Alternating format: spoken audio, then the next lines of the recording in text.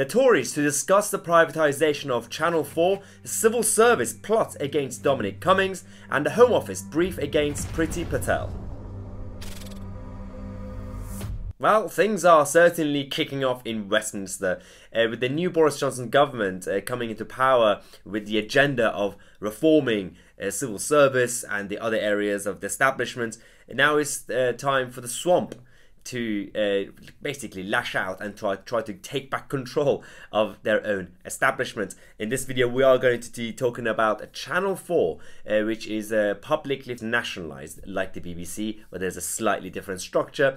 What the Tories are going to be doing potentially with that. We're also going to be talking about the civil service, basically plotting against Dominic Cummings, the chief advisor to Boris Johnson, and finally what the Home Office civil servants are doing against Priti Patel, the Home Secretary. Let's start with Channel 4 because, interestingly enough, obviously we had during the election and also previously in recent years, Channel 4 being completely biased and very open about it against not just the Tories but also Brexiteers and ordinary people up and down the country. Now we have, according to the Daily Mail, that Boris Johnson is planning to sell off Channel 4 after boycotting the left-wing broadcaster. This is according to senior Tory MPs.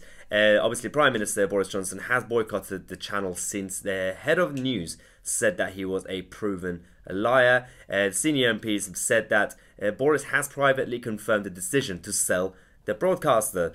We are going to be talking about the reaction to this because all of this started not just after the Tory leadership, when Channel 4 decided to be completely biased and attack all the candidates, including Sajid Javid, but actually the head of Channel 4 News is a woman who is not really professional or balanced in her approach to broadcasting, broadcast journalism. Yeah, recently there was an event, a conference, where the head of the Channel 4 News stood up and opened her mouth without thinking, and she said a number of things, a number of very, rude, offensive things, but just inaccurate things, absolutely, in terms of Boris Johnson and other people in politics. Let's watch a couple of clips of what she said to remind ourselves who she is. Boris Johnson and Jeremy Corbyn are cowards. She had a word for men like them: frustrate.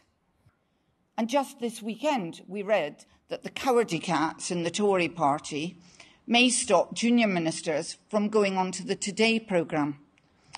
Yes, it's Mr. Chlorinated Chicken himself. Yeah, she had a great time, basically just targeting anybody that she could find on the right. And I have no problem with people expressing their opinions. I do it on my YouTube channel and others do it too. Her job is different.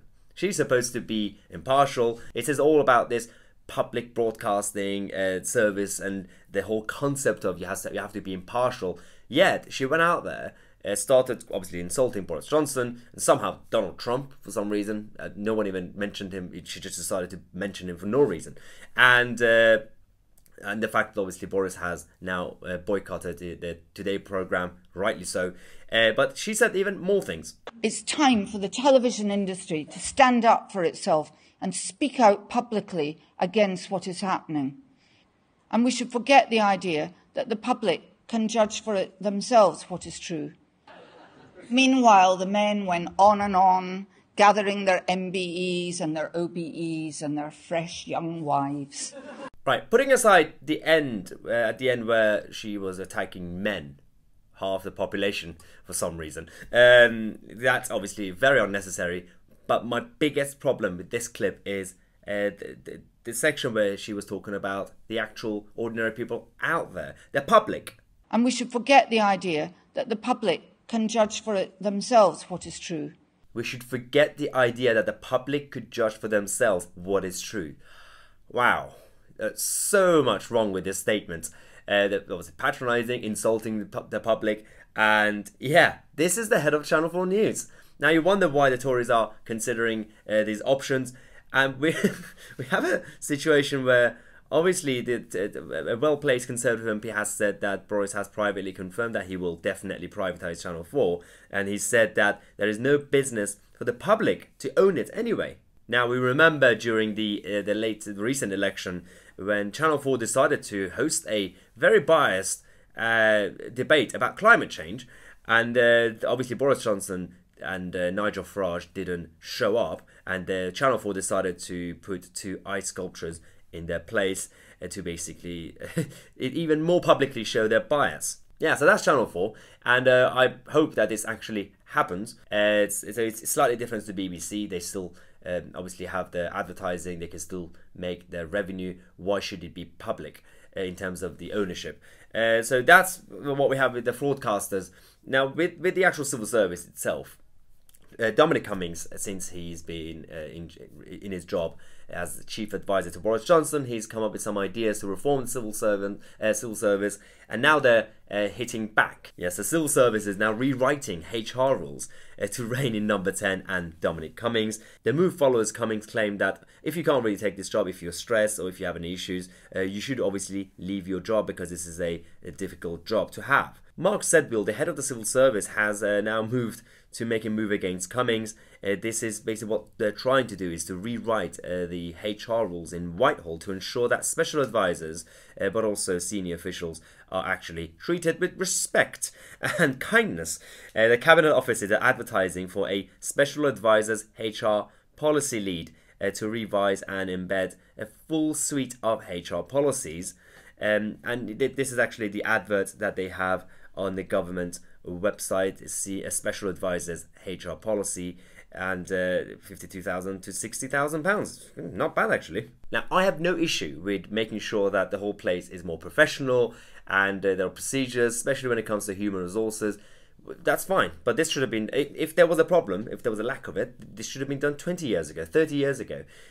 We know why this is happening now. And yeah, Dominic Cummings, it's difficult to work with, but the whole point is, he has said, no one is forcing you to work for the government, especially during this term. This is going to be quite tough, and it requires resilience, and you have to be self-motivated. If you don't like it, you could go work somewhere else. And so there are high expectations. And if there are lines that are to be crossed, then obviously, yes, you need good HR procedures. But so far, it's just primarily been about him being a tough boss. So they are trying to reduce his powers.